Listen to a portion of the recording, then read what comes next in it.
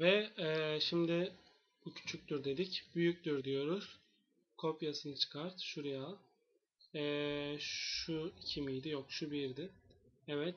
Tekrar şuna geliyorum. Şimdi burada algılama diyorum. Şunu tekrar koyuyorum. Buraya.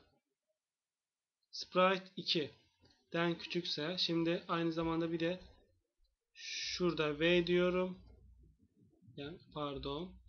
Tutuyorum, buraya koyuyorum. Tutuyorum, buraya koyuyorum. Aynı zamanda kontrol diyorum. Şimdi açıklayacağım arkadaşlar bunu size.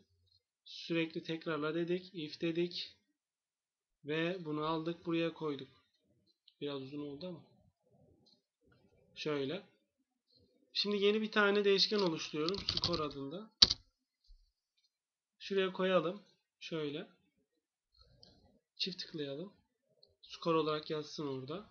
Aynı ve skoru bir arttır. Ve başladığınız skor da 0 olsun. Bir deneyelim.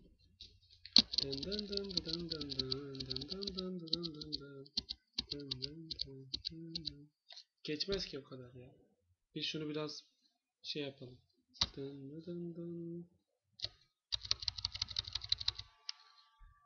Evet.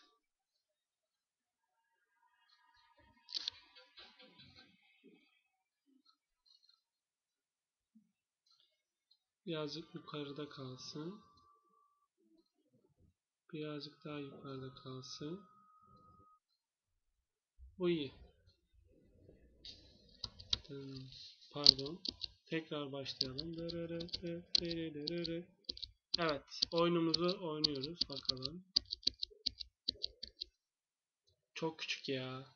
Bayağı da insafsız gibi davranıyoruz kendimize. Birazcık daha açalım. Birazcık daha açalım. Şunu şöyle indirebiliriz.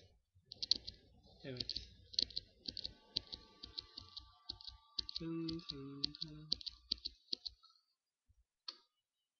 Çok mu dar yaptık ya? Geçemiyoruz. Evet. Bakalım bu sefer nasıl olacak. Bundan geçeriz artık. Gerçekten zor bir oyun. Yapacak bir şey yok. Ve skorumuz 60 oldu.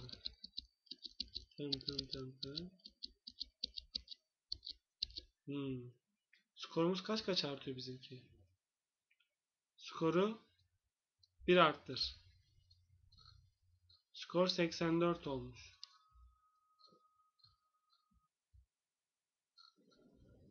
Skor 10 artmış. Niyeyse.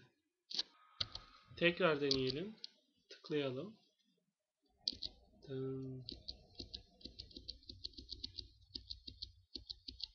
Basıyoruz. 60. Kılıklara tekrar gelelim. Şu aralıkları biraz aslında yeterince açık ama biraz daha açabiliriz. Tamamdır. Şu üsttekiyle evet. Bu sefer yapacağım. 2 tane geçeceğim. Geçtim 1.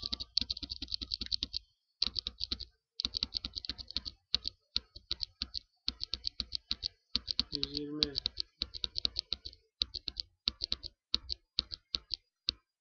133. Bunu şöyle yapalım, daha iyi olacak. Evet arkadaşlar, burada müzik de ekleyebilirsiniz oyununuza.